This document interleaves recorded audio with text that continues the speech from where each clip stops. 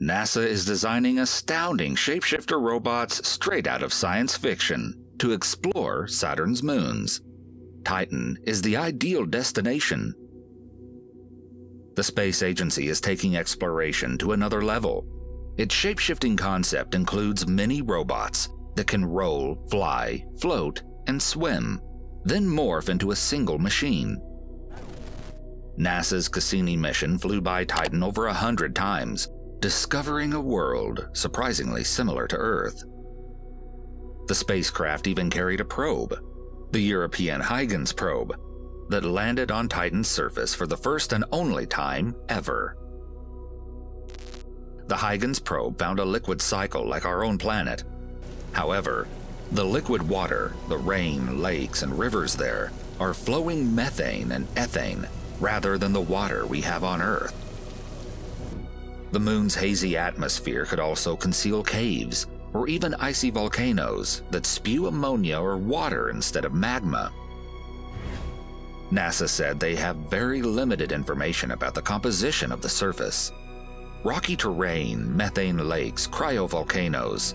We potentially have all of these, but we don't know for certain. Engineers are testing the concept using a 3D printed prototype in a robotics yard at NASA's Jet Propulsion Laboratory in California. The concept could include 12 robots that can fly or swim, exploring caves and oceans and going where no other robots have gone before. NASA calls them cobots, and each one has a propeller.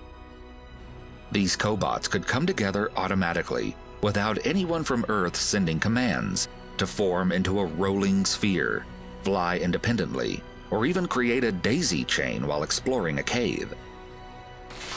The current prototype looks more like a semi-autonomous hamster wheel, with a drone at the center. It can split and form 2 flying drones.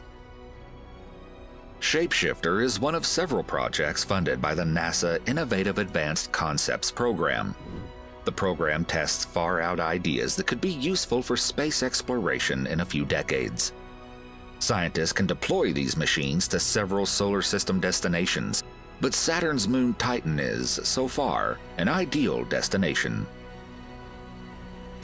The concept may be submitted this year for the Phase 2 selection process, with the team's hopes of one day exploring Titan. However, the next mission will be a drone lander, the Dragonfly, which will set off for Titan in 2026. Dragonfly is NASA's first rotorcraft lander.